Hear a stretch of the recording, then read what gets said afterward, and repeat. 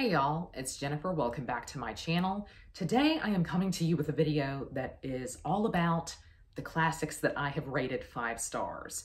So this video is entirely inspired by Risha over at For the Love of Classics. She just did a video like this and I just thought it was fascinating to see what she had rated 5 stars. And earlier this year when I did kind of the 5-star audit video that I saw going around, I saw a bunch of booktubers doing this. I was really shocked. I saw the books that I had rated 5 stars, and then I saw those that I had not rated 5 stars, but that I think truly deserved it.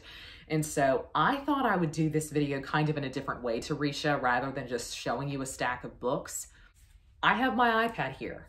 And what I am going to do is just open up Goodreads, sort by rating, and we are going to discover what classics I have rated 5 stars together.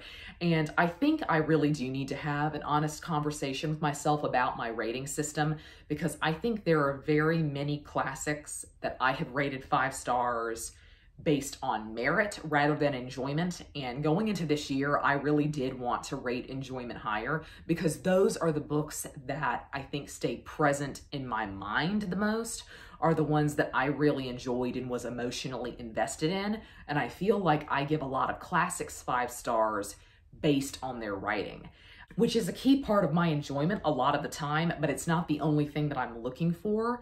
And I find that a lot of times when I rate something 5 stars for the writing style, it's not a book that remains with me in my memory that much.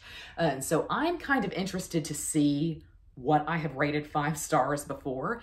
And I have had Goodreads now for 10 years. And so there are things that I rated when I first got on Goodreads that I think I was rating based on reading them in high school and college, and I just don't think we can trust those ratings anymore. So let's look. So I guess you can see that at the top, this is in no particular order, this is just by rating. I've rated The Great Gatsby 5 stars. I think that's probably true. I think I would agree with that rating. And Richard III, definitely a 5-star for me. That is one thing that I'm interested to see, is just how many Shakespeares are on this list, because I think probably I can only give 5 stars truly to 2 Shakespeare plays, and they would be Richard and they would be Romeo and Juliet. We then have Frenchman's Creek by Daphne du Maurier, and that is one that I really feel like I need to revisit. Frenchman's Creek is, I think, a fairly popular book of hers, and if you want to know the truth, it is the first book of Daphne du Maurier's that I ever read, and I really enjoyed it. I was on the hunt for pirate books at the time, and I just remember this being the only thing that really scratched that itch for me, and I definitely read it kind of at a formative age. I feel like I read it at 14 or 15, and I really then don't think I can take this rating seriously. That is one I have intended to reread for years now, and I think I probably should.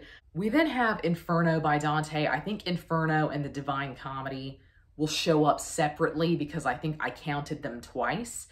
And Inferno is definitely a 5-star, I mean, easily. And it is possibly, just in general, my favorite work that I've ever read. I really, really enjoyed it. We have Jamaica Inn by Daphne du Maurier, which is another I don't think I would give 5 stars today, but I think is interesting. We then have Common Sense by Thomas Paine, which gets 5 stars based on merit, gets 5 stars based on the language. Common Sense is a pamphlet that was published in the 1770s, and it was instrumental in starting up the American Revolution. I cannot stress to you how important this pamphlet was in getting the war effort up off the ground. This was an incendiary pamphlet. I am not the only one who would rate this 5 stars. And I think it's interesting that when you read it today, it still gets your blood pumping in the same way that it must have people who were reading it when it was first published. It's insane. We have the Iliad. And I just really love the Iliad. I've discussed this ad nauseum on my channel. The Iliad is, I think, my favorite ancient Greek work, certainly. It's definitely one of my favorite epic poems. And in general, I think I love the Iliad not only for the story that it tells, but also for its place in literature. I think there is so much that is in the Iliad that influenced later works. Once you've read the Iliad, you see it everywhere. The Iliad is one of the backbones of the Western canon, I would say, and I'm not somebody who would ever sit on their high horse and tell you that you should read something. But a lot of people wonder what they should read if they want to have a good background going into other classics. And I think the Iliad and I think certain books of the Bible are the two that you really need to get background for stuff that's going on in classical antiquity, certainly, but also for what's going on in the medieval period and up into the modern day, essentially. These things are referenced time and again. And so the Iliad is just a special case. It's an all-around 5-star. It's one of my favorites of all time. Then we have the Divine Comedy we've already spoken on, my favorite of all time. Sir Gawain and the Green Knight. That's an interesting one, and I don't think I would rate it 5 stars today, but when I was first starting into medieval classics, it was a game changer. It was truly incendiary. It's so beautiful, and the story is just exactly what you want out of an Arthurian legend retelling, in my opinion. It is very, very modern to be a medieval poem. If you're looking to start your journey with medieval classics, I think Sir Gawain and the Green Knight is a great one. We have A Midsummer Night's Dream. I would not consider this my favorite Shakespeare, but once upon a time I did. And it's actually, I think, the only comedy or lighter play of his that I've ever rated 5 stars. We have The Crucible, which I think is interesting and I certainly think would fall for me if I were to reread it. This is definitely one that I kind of plugged in probably right when I started my Goodreads up. And I thoroughly enjoyed The Crucible when reading it in school, and I think it is a play that benefits from community discussion. I think it's a work that really just benefits from being like a book club selection, something that you discuss in class. You're getting so much out of the discussion with other people that your opinion of the work goes up. And so I think if I read The Crucible on its own, would it get 5 stars from me? That would be a really interesting question. I don't think I would give it 5 stars today. See, I told you I was just very generous with them because we also have The Song of Roland. No way, no way would I give that 5 stars now. I think I was very generous with 5 stars when getting onto Goodreads, and I think this is just a wider conversation about classics and classics readers.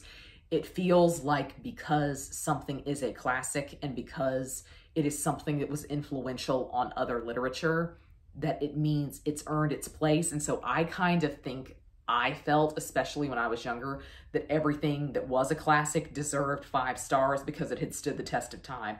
That's not true. There are some terrible classics out there, and everyone's opinions are completely different. And so I think Roland is one that is interesting in terms of what it did in the medieval period and the influence that it had. But standing on its own, I don't think it's a 5-star work. In fact, you can see here the general rating is like 3.5. Heart of Darkness by Joseph Conrad. I am one of those who quite controversially loves Heart of Darkness. I think it is so fascinating. It's beautifully written. And it's also, I think, just a really interesting conversation about colonialism. And I think that's why people slam this, because it is kind of a glorified image of colonialism in some ways. But I personally think Joseph Conrad wanted you to interrogate that. I think there's a lot going on in subtext here. And I think people slam this book for what it is on surface level. But I think the discussions of it, again, this is one that I studied in class. The discussions of it elevated this work to me beyond what it was if I had just read it. And so this is an interesting one. I think a lot of times I rate books higher after I have discussed them with other people. I feel like when we all get together and we discuss it, my opinion of the book goes up whether I enjoyed it or not, because I often feel like I get so much out of that discussion with others because other people are always going to pick up on something that you don't. We have The Fairy Queen. It's an epic poem. It's an epic poem of the Renaissance specifically, and so it just really is my bread and butter. I love anything that was written during the Renaissance that's epic poetry. And Edmund Spenser is really, really talented. The Fairy Queen is one that intimidates a lot of people. The key is you do not have to read this straight through. In fact, you don't even have to read it all. I know a lot of people really praise the unabridged, and definitely you should. If you want to commit to it and read it unabridged, definitely do it. But I see no shame at all in reading an abridged version of this. It's something like 1,500 pages unabridged. It's incredible. And if you really get into it, then you can make that call. But I personally really love it. I love it in all of its unabridged glory. This is Arthurian. It's very chivalric. It feels very Renaissance Festival, Feyland. It really just has it all. Beowulf is a perennial favorite of mine. I really, really like Beowulf, but Beowulf is also an epic poem of the medieval period, and this is very Viking inspired. I think this is possibly the only Viking inspired work that I've given 5 stars. A lot of the Norse sagas are not that great when you're just reading them. The idea of the story is wonderful, but the language isn't that great. Beowulf is one of those rare occasions when the language is as stunning as the story. Beowulf was written in Old English, and it actually is not a Norse saga at all, but it's about a Dane. If you've been intimidated by it before, don't be. Beowulf is actually immensely readable. We then have The Prince by Machiavelli. This is one I definitely gave 5 stars on merit because it's a political treatise. I really don't see how I was getting any enjoyment out of this, but I had to present on this. And so I got like emotionally invested in Niccolo Machiavelli as a person, and I still have a soft spot for him. Quite a bit of a soft spot for him, actually, because I had to do a really long, drawn-out presentation on him in undergrad. It was one of my final presentations. It was like a 20-minute ordeal where I gave a speech on this man and on the prince specifically. And so I got really emotionally invested in him, and so I think that's why I gave this 5 stars. Paradise Lost by John Milton. Once again, epic poem from the Renaissance period. It is what it is. Paradise Lost is a really, really beautiful epic poem that is about kind of the beginning of Genesis in the Bible, Lucifer's fall from heaven, and then also the fall of man. And it is genuinely gorgeous. It's really amazing. And what he did here is so incredible to me. I truly admire John Milton. In a similar way, it's interesting to talk about him right after Machiavelli because I feel like I am emotionally invested in him as a person too. Milton was going blind towards the end of his life, and he had his daughter write this stuff down a lot of the time. And it might not have been Paradise Lost, it might have been Paradise Regained that she had to help him with, but it is incredible to me to think that this man sat there and dictated this. This is just something that you're spouting up and then you go, doesn't sound right, change it to this. I think that's amazing, truly. He was a galaxy brain. We have Wuthering Heights by Emily Bronte. I've been wondering when that would pop up. That's my favorite Victorian novel, I would say. And I think in general, it's just kind of the eminent Victorian novel. This is a love it or hate it book, and I recognize that a lot of y'all probably hate it. But I love Wuthering Heights, and I read it for the first time as a very angsty teen, and I think it just really connected with me then. But I have reread it since and thought it was still as incendiary as it was the first time. It's truly an incredible read. We then have The Picture of Dorian Gray, which I think is everyone's perennial favorite. I have heard almost no one say they disliked this book.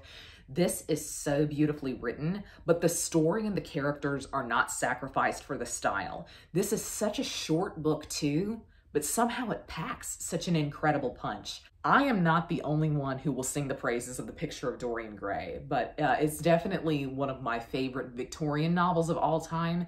It is so, so beautiful. I hate that Oscar Wilde only wrote one novel, but I'm so glad it was this. We then have Northanger Abbey, which I think is probably my truest favorite of Jane Austen's. I'm due for a reread of that as well. I don't think any Jane Austen is really one I would give 5 stars today. I have such an issue with her style that 9 times out of 10, I think I rate her highly because I desperately want to be a Jane Austen girly and I want to just be like everyone else who's obsessed with her. And I've come to the conclusion that I really don't think she's for me. But Northanger Abbey is, in general, my favorite of hers. It's because it seems so different from the rest of her oeuvre. We have Ivanhoe by Sir Walter Scott. I know a lot of people hate Ivanhoe. This is another one that's kind of contentious because Ivanhoe is written in an interesting way where it's set in like the crusading time period. It's set during the time of Robin Hood because Robin Hood is a character in this. But everyone talks as if they are on the stage performing Shakespeare. There's a lot of thous and thys, and it's not present in the description, it's just in their dialogue, and I think a lot of people find that so tedious, and I agree, kind of. This is just so much fun. If you are looking for a book to make you feel like you were at the Renaissance Festival or like you were watching A Knight's Tale with Heath Ledger, this is the book you want to read. I love Ivanhoe. I really love Sir Walter Scott. He was incredibly famous at the time, and I think it's so interesting that he hasn't really remained in the public consciousness that long. He's the forefather of historical fiction, and I'm certain that he's still quite famous in the UK. Certainly in Scotland he is, that's where he was from. But it seems to me like we just didn't study him in school or come across a lot of discussions of him, which I think is really bizarre. He is an incredibly fun writer, and I think maybe that's the problem. I think he's a little bit adventurous and a little bit less literary than a lot of other writers of his time. We have The Count of Monte Cristo. I feel like this should be in my top 5. I love The Count of Monte Cristo, one of my favorites of all time. Certainly in my top 5 favorite classics of all time. It's a wild ride from start to finish. Now I know with the Fairy Queen I was telling you, no shame in going abridged. Don't go abridged with The Count of Monte Cristo. Just do yourself a favor. Assume that you're going to love it because you will. I promise you that you will. It is so much fun. This is a page turner. It does not feel nearly as long as what it looks. And I think a lot of people read an abridged version in school. That's what I did. To me, the ending of this is so rewarding because you have spent that amount of page time with the Count as a character, and you are aching for him to get these people because this is a story of revenge. By the end, you are so ready for them to get their comeuppance that it is just genuinely therapeutic to read. I love this. One of my favorites. Watership Down by Richard Adams, I read because it was quite influential on the television show Lost, for those of you who remember Lost. And at one time, it was my goal to read every book that was mentioned in Lost. And this is the first one that I read on that reading journey. And Watership Down is maybe not technically a classic, but I call it one. It's more of a modern classic. And it's a story about bunnies, but it's a very interesting, dark story. A lot of people think of this as a children's classic. If I had read this as a child, I would have been disturbed, truly disturbed. But wow, it's really incredible, and it has aged very well. The discussions going on in it are so interesting, and if you watched Lost, I think you'll get a lot out of this if you were a big fan of Lost. Romeo and Juliet, finally. This is the one, I think alongside Richard III, I would say is my favorite of Shakespeare's. I say this often on my channel, I'm very basic. And I think in terms of classics, that's fine, because there's a reason why these are classics. There's a reason why these have always been popular. It's because they're good. Romeo and Juliet is so incredible. It's really amazing. Every time you read it, you get something different out of it, and you can analyze it in so many different ways. I think Romeo and Juliet is dynamic, it's beautifully written, and it truly is a tale as old as time. It will never get old. It's always fresh and new. It's truly beautiful. I know a lot of people were burned bad reading Romeo and Juliet in high school, and I read it in high school too, but I loved it. Did I love it because we watched the Leonardo DiCaprio movie? We don't talk about that. We have Dr. Faustus by Christopher Marlowe. I reread this last year, and I have to say, I felt like I docked it a star. I don't feel like it deserves 5 stars. Though I really like Christopher Marlowe, I actually don't think Dr. Faustus is his best. That's my controversial opinion. We then have The Woman in White by Wilkie Collins, another of my favorite Victorian novels. I love Wilkie Collins. I've rated so many books of Wilkie Collins as 5 stars. It's untold. I'm shocked that it's taken us until this point for Goodreads to order them in this way. The Woman in White is a delight from start to finish. It's full of intrigue. It's at like kind of a secluded mansion. It's just everything you want kind of a semi-gothic book to be. It's really pacey as well. It constantly keeps you turning the page. We have My Cousin Rachel by Daphne du Maurier. I think if we're counting here, Daphne du Maurier has to be the author with the most 5 stars so far, interestingly enough. But My Cousin Rachel is one that I think is going to rate lower or higher for you based on your feelings about the ending. I personally thought this was the perfect ending to this book, but I think a lot of people hate the way that this one ended, and I really, really enjoyed it. We have Frankenstein by Mary Shelley, truly a classic. This is also in my top 5 favorite classics of all time. I read this when I was getting back into classics, and I personally think it was just a great gateway drug. I was so invested in it. I thought the language was beautiful, but it wasn't intimidating. It was just a really great one to help me get back in the mind space of classics after graduating.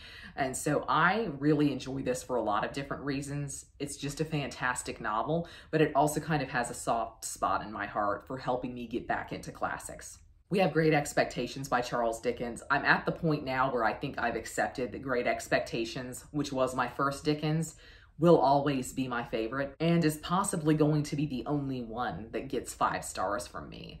Great Expectations is one of those rare books that comes along and you find yourself thinking about it years on. When I finished this, I think I gave it 4 stars. But then as the weeks went on, like day to day, I was thinking about Pip. I was thinking about characters from Great Expectations constantly as if they were real. So this is one I came back to and I bumped up the rating, and I think it's really one of the truest 5 stars on this list.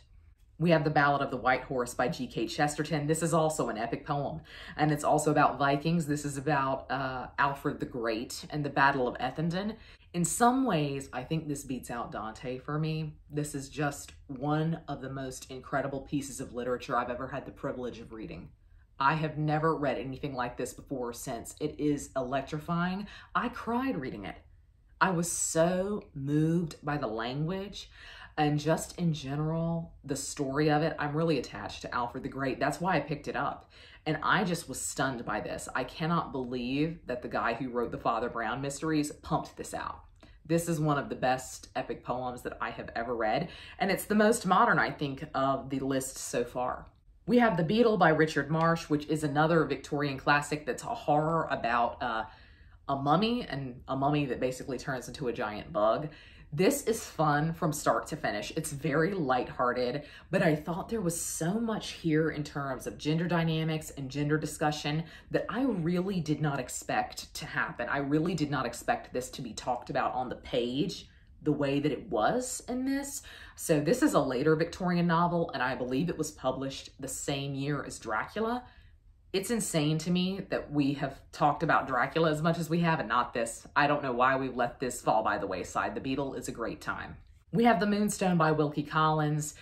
The Moonstone is definitely a 5-star book, but it's not on the same level for me as The Woman in White. I really loved The Moonstone because of the mystery. I loved The Woman in White because of the characters. Well, we are at the end. The last 2 that I have rated 5 stars are The Lives of the Artists by Giorgio Vasari.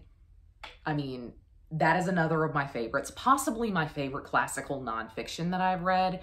I really enjoyed the way it was written, but to me, this is a 5-star basically because I think it was valuable to me as a point of reference when I was writing my Italian Renaissance historical fantasy. I was constantly referencing this because it was so valuable to me to see the way that painting and art design was constructed in the early Renaissance. So I was constantly returning to this time and again for reference. I think it's also really enjoyable, and I thoroughly enjoyed reading it. It was so wonderful to read, but I think if you have been on the fence about this, just ask yourself how invested you are in art and in the process of painting and stuff like that. If you are not interested in kind of the background of your favorite artists and even some lesser known artists, some artists with maybe no name recognition today at all, if you're not really interested in the process and the technicality of it, I think you might struggle here, but you can certainly skim those sections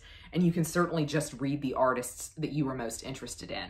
Lastly, we have Valperga by Mary Shelley, which is her historical fiction that is set during the 1300s in Italy.